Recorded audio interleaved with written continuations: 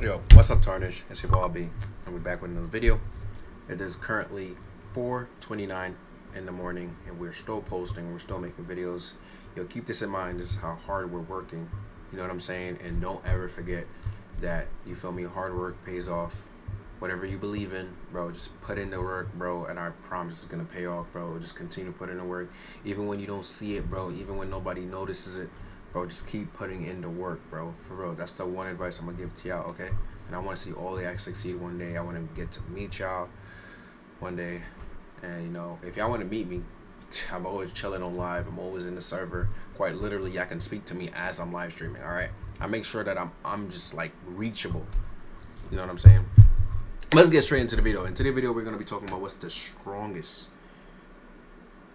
You know, this has been a hot topic. This is something a lot of people have been asking me on live streams because they've seen me use all of these abilities.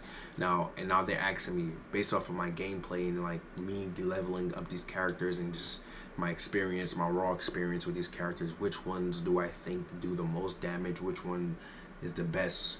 And I'm gonna go from rating them from PvP to PvE aspects and like everything that you need to know. So before we even start this video, pause it real quick, make sure you leave a like, comment, and subscribe, and join the family. We're on the road to 8K subscribers. Let's make it happen. We're trying to hit 100K at the end of this year. If 1,000 of y'all could subscribe off of this one video right here, it would be very much appreciated. Quite literally, bro, it would blow my mind.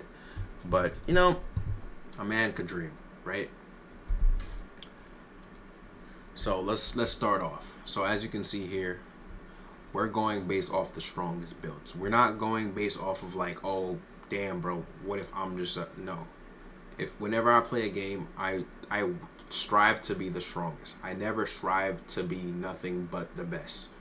And I think that all of y'all should strive for the same. You should be not, bro, there should be no reason why you're playing a game, bro, and you're not striving to be the strongest version that you could possibly be within that game. So we have fire, nation, combustion, and we have lightning. We got a visual, it's a visual effect, so you can't see it. We got metal, lava, which is like literally the best build. I mean, you could also use sand. I feel like sand with more damage, but I want some mobility. So that's why I have metal. And then we got healing and blood, so you can heal yourself, and you can also like literally stop people from using their abilities. So that's pretty broken. Then we got flight and projection. These two don't really do anything, so these subclasses don't matter. You don't really need to get them. But wind itself, trust me, it's sitting up there with damage. Like I'm talking about up there. It's in the top 3 out of the 5 of them. And then we got non-bending. Non-bending, you get no ability. So automatically, this for me on my list, it has to be at the lowest. You know what I'm saying? At the lowest, unless they do something to really put it up there with, you know, what some of these guys could do right now. Some of these, like these builds that I have right here, even if I got this guy to max level, he's still getting baked. He's still getting baked by all these characters, respectfully, of course. Alright, but if I had to rank them, it would be non-bending all the way at the bottom. Right? It would be in 5th place. And then in 3rd place, I said 3rd place, 4th place, we'd have water. And now in 3rd place,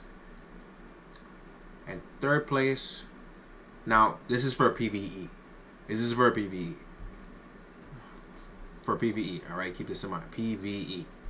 And 3rd place, we got fire. And then in 2nd place, we have wind. And then in 1st place, we have earth. For PvE. For PvE. Are y'all listening to me before I start going crazy in the comments, bro? Relax. I said PvE, alright? Now PvP, still at the bottom. Respectfully, of course, like, bro. And then this,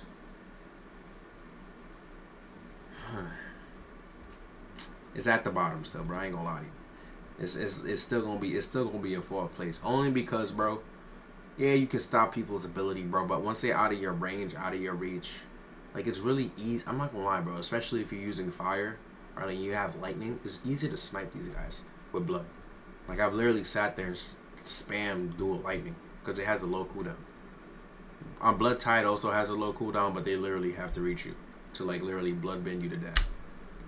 They could spam it. Once they catch you though, it's wraps. It's gonna literally be the okay, let me catch. I have to catch you if I can catch you. But if you're good with what you're doing, you can evasive out of that, and you can just keep running and you just keep lightning spamming them, and then they'll literally lose. That's the only reason. And then all water moves are like pretty. They are right. They don't really do damage. In this list, like out of all the elements, water does the least amount of damage. Just want y'all to know that. And now for third place for PvP, would have to go to Earth. Not gonna lie. Now listen, the reason why it's Earth, I know, bro, it's lava, bro, it's lava. People could literally hop out of your lava, bro. Unless you get them in a corner, bro, they could evasive out of your lava, so it doesn't even matter. Like, that's why I said for PvE. So it sits in third place when it comes to that. And now we have wind and fire. Now where do these sit? This sit, roughly around the same, bro. They're not too different from each other, but fire's gonna have to go in second place and wind sitting at first. Only because if you get caught up in that wind spin thing, bro, what is it? Wind wheel? Bro, it's broken. It's broken, bro. It's broken. Not gonna cap.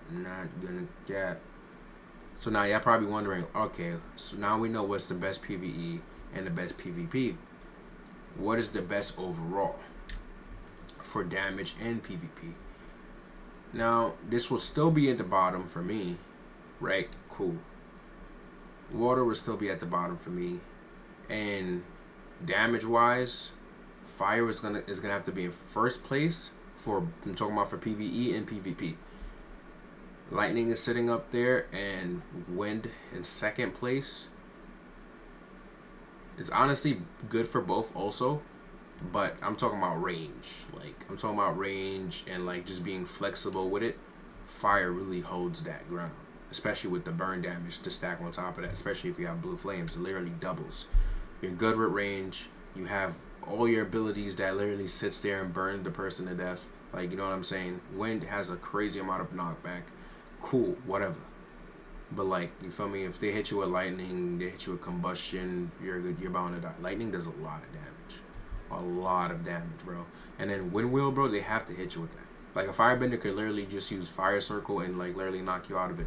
So it's gonna be hard to land. So that's why I'm putting it at second place from fire, and then earth would be third place. Now, a lot of people are like, yo, bro, why is water ranked so low? Because my experience with water was just so bad. Like, water is dog water, bro.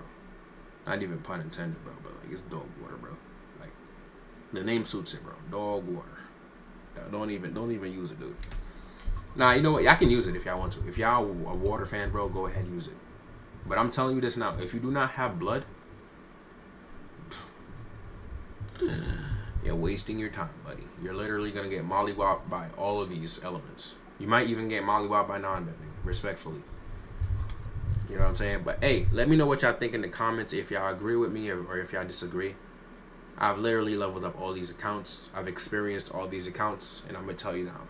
Now, if you want freedom to roam and everything, you can literally just choose wind. All right, you can literally just choose wind. It's like when it comes to like traveling, just feeling free, feeling like you can get to point A to point B within like 5 minutes, and it doesn't take you like 30 minutes to get across the sea. Wind would be great. You can use the bison and everything, get to where you need to be. Without further ado, I'll be catching y'all on the next video. Make sure you leave a like, comment, and subscribe.